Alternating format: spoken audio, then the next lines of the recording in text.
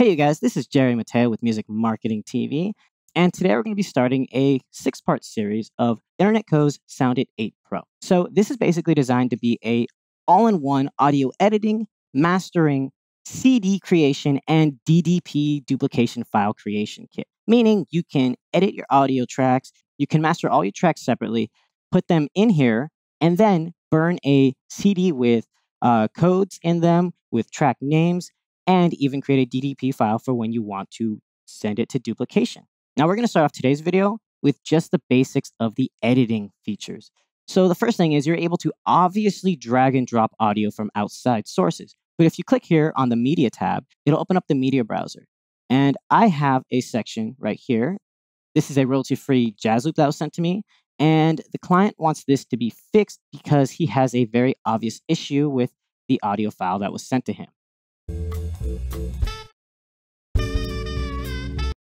So obviously we have an issue where somewhere down the line, the track got a big pause. It's probably because of the recording. I mean, this is royalty free, so you can't really expect much out of it. Now, all audio editors have the ability to cut, copy, paste, use the trim tool, merge audio files together, erase audio files, undo and redo, zoom in and out, and make markers. But what makes this really interesting and really different is, let's say I cut this, and then I want to cut this. I can undo, but I also can, if I hit Control-Shift-Z, have an actual undo history, so I can see everything I've done. Another thing is you're actually able to use these little red markers if I add them here. And what this does, this is basically splitting your files. So let's say you've recorded a long interview using the same recorder, and you want to separate them for your takes. You can just select little markers, and then you can just go to the file, and then save split region. This will basically turn it into several audio files.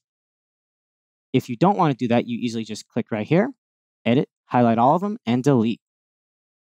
Now we're back to normal. So another cool thing is if I zoom in here and we just kind of take a look, we can see that it's basically just a kick hit about here and right about here, which means we, in theory, should just be able to grab it and cut this.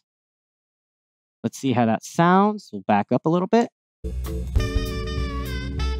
That sounds okay, but I'm hearing a really obvious click. It's pretty obvious if you know what to hear, but it could be masked as a kick hit. But I don't want to do that. What I want to do is I want to make a super clean and clear cut.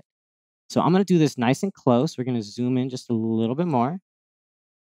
And I'm seeing that I'm not quite there. A really cool thing is I can hit edit, and I have zero crossing. So one thing that I've not really seen in editors is the ability to actually adjust your selection by the zero crossing. So you can either go inwards, which basically shrinks it to fit the zero crossing, or outwards, which will expand it to fit the next zero crossing. Let's do inwards. So you'll see it moved a tiny bit. Now what we can do is we can right-click this. We can cut and paste with crossfades. This is another really powerful tool that this has that not a lot of other audio editors do, is you have the ability to actually cut and paste with crossfades. In this case, we're going to want this really nice smooth one, and I think 30 milliseconds should be fine.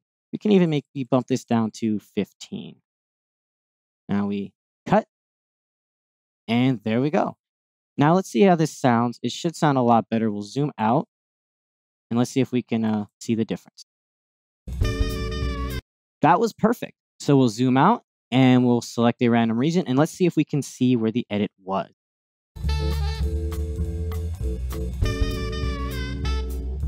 So one thing that's a lot different is you don't get that audible high-end click with the kick drum. And that's the one thing I heard when I did the original edit without doing this, is I heard the click. It almost sounded like a beater hit, but it was obvious distortion.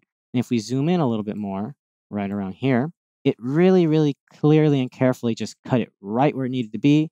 And then we have another kick drum right there. If we zoom out, we can actually see and hear the 2 kick drum hits. That is good to go. Now I can start focusing on the rest of the track. So that'll be it for this video, but stay tuned for the next video in this series where we will cover a lot of the more powerful processors that come in Sound It 8 Pro. This is Jerry Mateo with Music Marketing TV, and I will see you guys next time. Bye.